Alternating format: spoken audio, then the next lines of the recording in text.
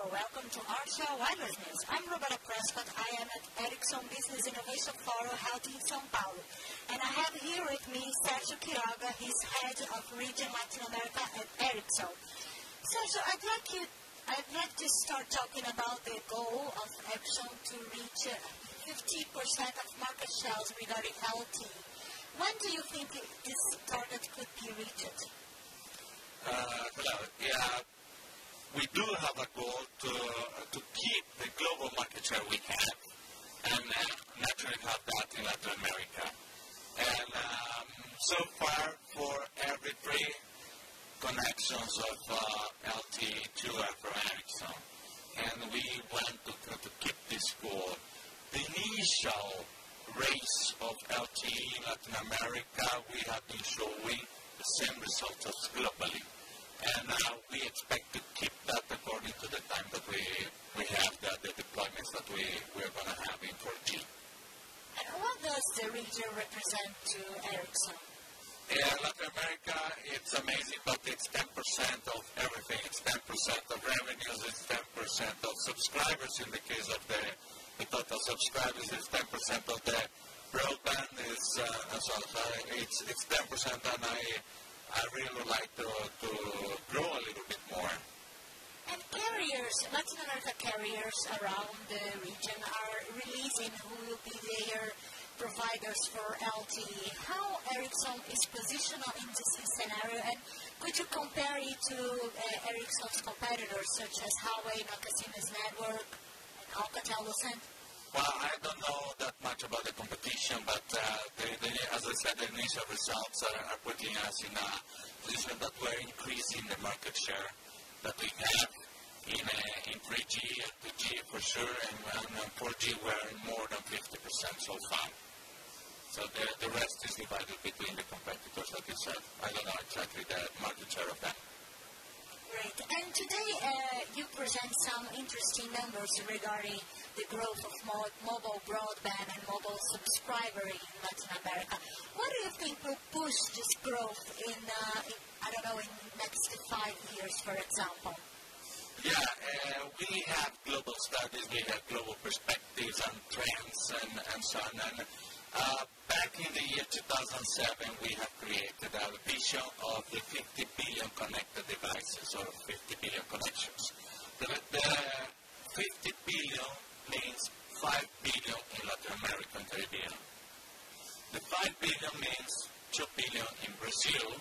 So today we could say that we are surrounding the 400 million connections in Brazil.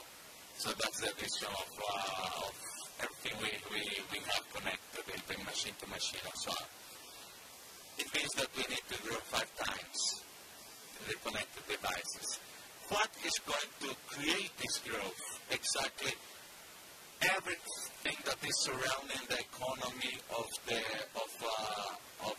operators, everything that the operators are doing, everything that can be connectable, like machines, appliances, like cars, like buses, boats, luggage.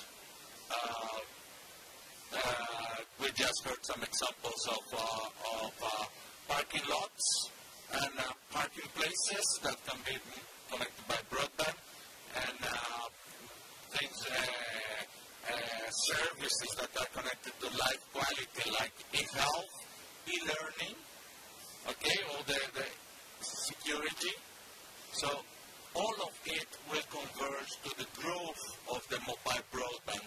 And we said also that every time or every 10% that we grow in penetration of broadband in the country means that the economy will grow 1%. The GDP will grow 1%. That is studies that is not Ericsson that is doing that. But so it means, for instance, the projection for Brazil, the injection of capital and so on in the growth of broadband. If we go to current 30% mobile broadband in Brazil to 60%, means that we going to have an injection in the economy of $175 billion in 3 years, if it happens in 3 years. Okay? So this is exactly the effect of 10% growth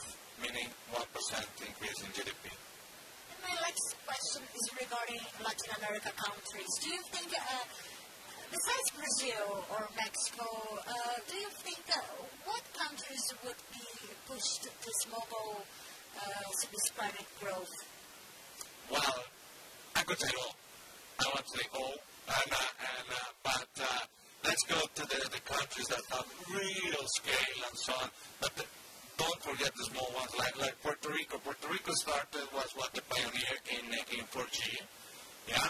And Colombia for sure with more than with 44 million possible subscribers, of course. And Chile, that is always a pioneer, early adopter of technology. This time it was the first one in 2G, the first one in 3G. It's not the first one in 4G, unfortunately. But for sure, Brazil, as we said, Mexico, naturally, in Central America, why not? So it's a general effect. And the first ones that organize the licensing, the frequencies, and so on, are the ones that are starting first. It's very difficult, of course, because the 3G technology was not depreciated yet. So it's difficult. It's a massive rollouts where we are going to see just after 2018 and so on. But the necessity is there. People want more and faster broadband. Thank you a lot. Thank you. Follow us at rcrwireless.com.